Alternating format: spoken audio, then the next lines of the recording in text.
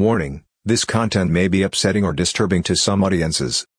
She can do compressions only, because the girl's jaw is completely gone.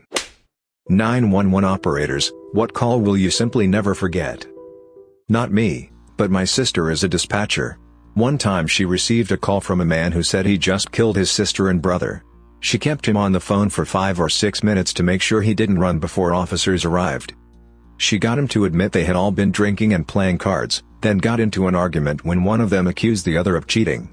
The other two went to bed, but this guy stayed up stewing. Apparently he couldn't let it go. He shot each of them in their beds while they slept, then called 911. I heard a partial recording of the call and she sounded calm AF. She told me she was screaming on the inside the entire time. Student paramedic here. Had a call being general broadcasted over radio when I was chilling in base with my mentor. We were on a 2-man car ambulance. Operator who was broadcasting said something along the lines of, female, reportedly unconscious, police on scene, major trauma, pause, CPR in progress, confirmed arrest by police on scene. My mentor looks at me, we're off in 30 minutes at the end of a night shift but we go anyway. We're around the corner. Make it there in no time at all. There's police everywhere. At least 7 squad cars. I'm nervous as hell and so is my mentor. As we approach the house, a man emerges, handcuffed by police. He looks content enough and smiles at us as we walk by. Police shout for us to hurry. We run over with equipment to front door and are met with one of the worst scenes I've ever seen and will always be there in my mind. There's a woman lying on the ground, with the left side of her head caved in, blood absolutely all over the place and brain matter scattered around the floor too. Police are doing CPR, we stop them when we see the patient has signs of pooling and rigor mortis. I'm literally sweating and on the verge of tears. This is not how I wanted my shift to end. Then, we hear from behind us more police in the house and the sounds of children. 2 kids are escorted out of a bedroom behind us with their eyes covered and one of them asks, "What's going on? Where's mommy?" My heart melted. I've never been exactly traumatized by a job, but those kids being shielded from what just happened to their mother will stick with me forever. I bring equipment back to the ambulance as my mentor starts to do paperwork and we wait for someone to move the body. Social services arrive and take the kids, blissfully unaware of what's just happened. Was off 3 hours late after all the paperwork and interviewing from police. Good job, but man has it left its mark on me. Older lady, I want to say maybe early 70s, calls in with a sort of polite urgency in her voice, tells me she thinks she's having a stroke. Tells me she has her grandchild at the house with her, asks me to call her daughter to come get the child. By the time she's done giving me the phone number, there's just a very slight slur in her speech. By the time EMS got there, probably no more than 5 minutes or so, I couldn't understand a thing she was saying.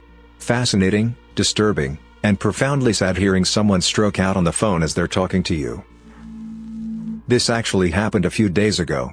I'm an ER tech, but one of our unit secretaries, someone who transfers calls and does other important tasks that keeps the place afloat, is an EMT in the next county over. I was waiting for a patient to return to their room, talking with her, when she looks down at her phone. She tells me she has the dispatch app or whatever for ambulances and fire trucks, and every fire hole in the county had just received a call about a possible decomposing body. Apparently the neighbor called about a terrible smell coming from the property. Hazmat was called and everything, expecting a dead human body. Once they broke into the house, they found that it wasn't a dead human, but 38 dogs in the house. 11 of the dogs were dead and in varying states of decomposition. The place is still pretty much under wraps, but 16 more dogs were found in the shed yesterday. The 2 people who own the house have since been arrested and charged with 51 counts of animal cruelty. All of the animals left alive were taken to the Humane Society, where half of the county has just about donated food or blankets. The whole thing is pretty messed up, but I now for sure respect the hell out of the EMTs and paramedics that walk through our doors every day. They really never know what they're going to see when they walk into a place. Not 911, but tele-nursing. People called me plenty when it should have been 911. Grandma calls me about her 16-year-old, 40-week pregnant, granddaughter. Hey, my grandbaby is pregnant and she just went to pee and said the cord is hanging out, is that normal?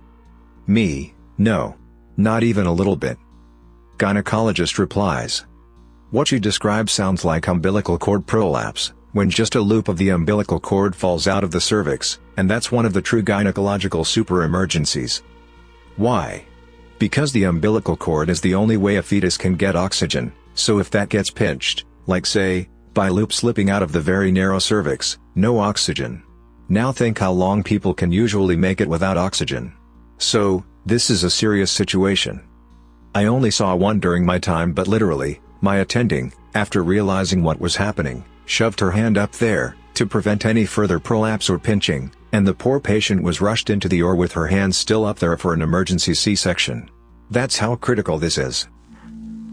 I've been a 911 dispatcher for 11 years in a medium-sized center, population 180,000. We have more than our share of crazy calls, but there are only a few calls that have stuck with me. For me, the ones that I can't get rid of aren't even close to being the craziest or most brutal. 8 years ago I took a 911 call from a man who came home to find his adult sister had been raped and beaten. The suspect had wrapped a telephone cord around her neck, then tried to push her through the window of the apartment. He was understandably very distraught. She was still alive and was able to talk to me. She had not been blindfolded, and I was certain I could get a description of the person who had done this to her. She answered all of my other questions but absolutely refused to give me any info on the suspect. I later found out that the reason was self-preservation. The person who did it was the brother who called 911 for help. He was so believable it really messed with my head. I also felt horrible that I had continued pressing her for info with the person who hurt her was right there, and that I could have potentially put her in more danger without realizing. I have a few. I took a call from a man whose 1-year-old daughter fell in the pool while unattended. At the time of the call she was not breathing, unresponsive, and had no pulse. My partner dispatched out fire and EMS while I was on the phone. Got the child's mother to start CPR. Fortunately she was certified and didn't require very much instruction at all. Just had to tell her to count her compressions out loud so I could keep up. Before first responders arrived, the baby starts breathing again. I believe she sustained some brain injury but nothing life-threatening. Had to go take a walk around the block after that one. Please, if you aren't CPR certified, get certified. It very well may have been the difference between the child living and dying. On a lighter note, I also had a guy call in claiming he was having a heart attack. None of the info I got from this guy indicated he was even remotely at risk for one. Mid-20s male, average weight, no history of heart problems, or any other medical history for that matter. Turns out he had smoked some particularly strong pot about 30 minutes prior to culling. Absolutely nothing wrong with him other than he was stone stupid. We got a pretty good laugh out of that one. I also took a call from a kid who was about 10 years old who thought it would be funny to prank call 911. He started off by saying there was a fire. I could hear him giggling in the background. Followed that up with meowing at me over the phone. Managed to get a good location off the call and got his address. Read the address to him and asked if that's where he lives. Click. Alright, got you now, you little she. Had a deputy go out to the house as is our policy, and he explained the situation to the parents. Deputy told me later the kid got the butt chewing of a lifetime. Super gratifying. A young man 23 years old called and told me he was going to commit suicide. He was my first call of my shift that day, very early in the morning. He planned to set his car on fire with himself inside. He was upset and crying, but he apologized to me. He said he was sorry I picked up the phone and he was sorry for how this was going to affect me. He hung up on me, and the second time I was speaking to him I could hear liquid splashing in the background. He ended hanging up again and I never got him back. He did end up setting the on fire and it was fully engulfed by the time anyone got there. I'll never forget his name or voice, and I simply hope I showed him kindness and compassion in his last moments. This one still bothers me because it's so fresh and our community is hurting from it as well. Took a call from a hysterical woman advising me of a rollover crash that happened near her house. She lives near the top of a blind hill that people like to jump, like catching that butterfly feeling in your stomach, although you can get air in the right vehicle. She tells me that a girl is laying on the ground about 30 feet or so from the vehicle. When asked if the girl is alive, she says, "Oh yes, honey, she's wiggling around on the ground. My daughter is a nurse, she's checking on her now." Awesome. We hardly ever are lucky enough to have a trained professional on scene before a med unit can get there. But then she tells me her daughter is starting CPR. To be honest, that didn't surprise me. My caller was getting hysterical again and we already had first responders on the way, so I started asking more questions about the scene. Her daughter breaks CPR to get on the phone with me. Tells me she can do compressions only, that the girl's jaw is completely gone. A bit stunned, I tell her to continue compressions. But rather than getting put back on with the original caller, I hear the scared voice of a teenage girl, the driver. Is my friend going to be okay? I can't find anything to say for a moment. Finally, after what seemed to be too long, I say they're doing CPR, dear. And we have help on the way. Are you and the other passenger okay? We're fine. Just please tell me she's okay. The girl on the ground was confirmed DOA. She had been laying down in the back seat without her seatbelt on because she had a headache. She was 15. For me, the worst ones are always the calls you can relate to on a personal level. I took a call last month from a father who discovered his son with a bag over his head and a note next to his body. I've taken a ton of suicide calls, but this one was particularly difficult for me because the son was my age, and the way the father pleaded with his son was almost exactly the same way I've imagined my dad if I were to ever do the same. I've had the same "come on, buddy. Don't do this to me" running in my head at least 2 to 3 times a day since. Also, not technically a call but my first shift on my own, I dispatched the deputy I did my ride-along with to a domestic that he ended up being shot and killed at. Hearing his blood-gurgled shots fired scream on the radio won't be something I'll ever forget.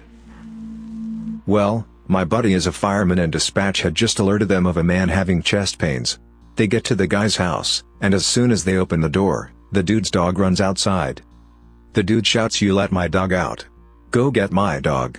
Please." So my buddy immediately starts chasing the dog.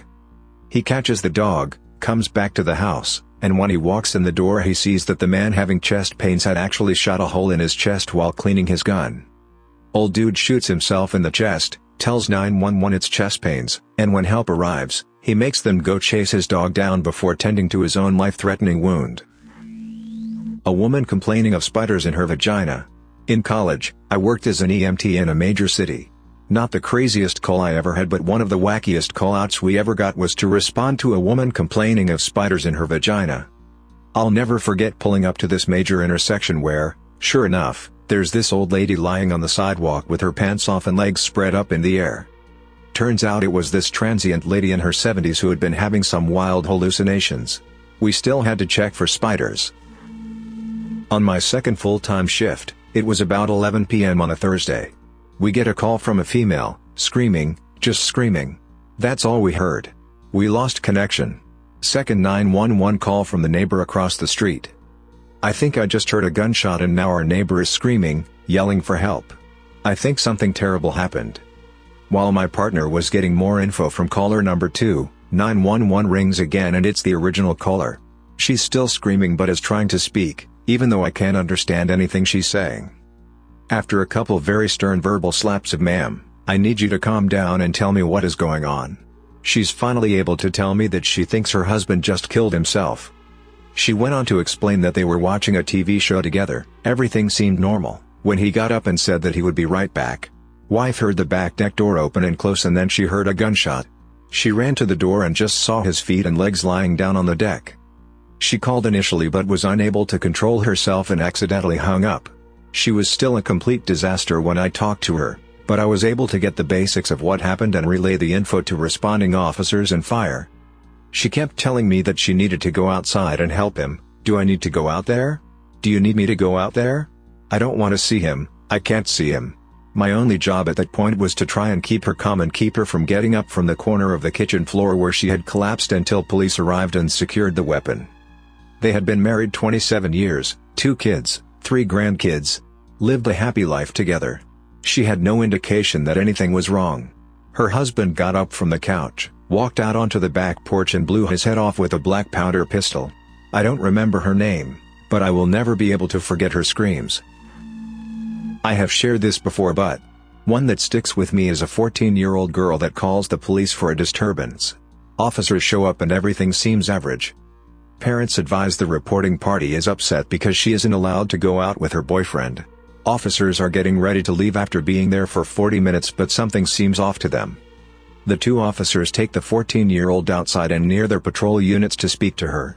While they are walking outside, the girl's mother, stepfather and 2 sisters go and stand on the porch to see if they can see what is going on. They are unable to hear due to their officers and girl being on the other side of the street. It was then when the stepfather started pacing and went inside. The girl breaks down and tells the officers that her stepdad has been sexually assaulting her for years and he didn't want her to go see her boyfriend because he was jealous. The officers look up and at that moment they see the stepfather shoot the mother in the back of the head. He proceeds to shoot the reporting party's older sister in the chest and her younger sister in the leg as they started running away. One officer returns fire while the other is shielding the reporting party. The stepfather runs inside and barricades himself. The reporting party tells the officer that her two brothers are inside with the stepfather. Backup arrives and surround the home. The officers make forced entry after they hear gunfire from inside.